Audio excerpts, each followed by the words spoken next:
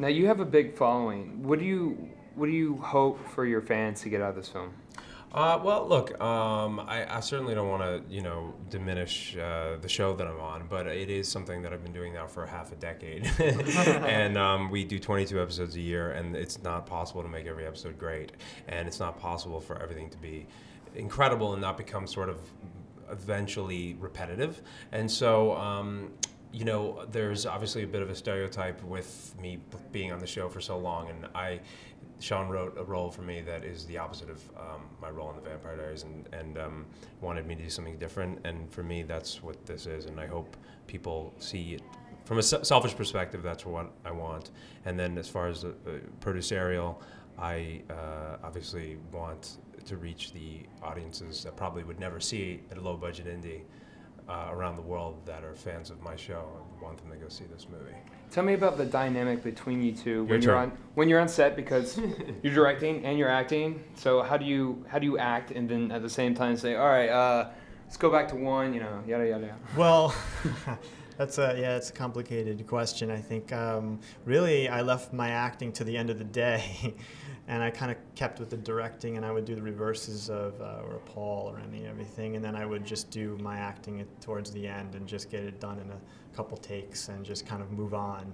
It's kind of the acting was, I guess, sort of I don't want to say it's an afterthought, but it was sort of it was something that I had fun with, but I really had to make my primary focus directing and making sure the actors were comfortable and the blocking and everybody was comfortable with their motivations and everything, and then I would jump in and do my part sort of towards the ends of the days. That's kind of the general process that I had.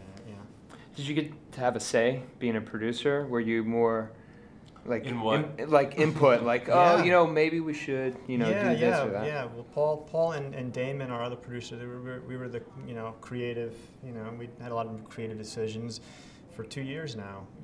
Back and forth. Yeah, Damon and myself and Shawn. Look, ultimately, Damon and I are really. Damon's the main producer. I didn't produce the short. I had nothing to do with it.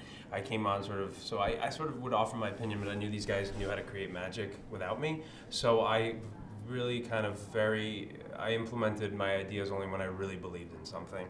And Damon was on set the whole time. I was kind of back and forth, but it's really about just. The thing about Shawn is that he really welcomes ideas, and I found it to be an incredibly collaborative process. There's certain writers that say my way or the highway, and I think Shawn was very much open to hearing our ideas, and I think that creates a great synergy. So what are we going to see out of Emmy in this film? What sort of performance?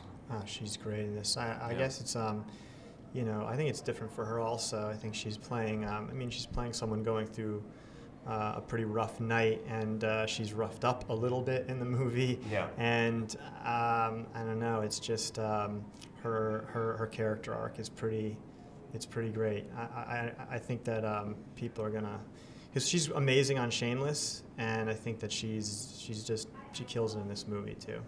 Awesome. Yeah. Just lastly, if you could look the camera and invite people to come check out your film wherever they can find it, or will find it. Come out to South by Southwest and watch Before I Disappear. Yeah. I guess I second that.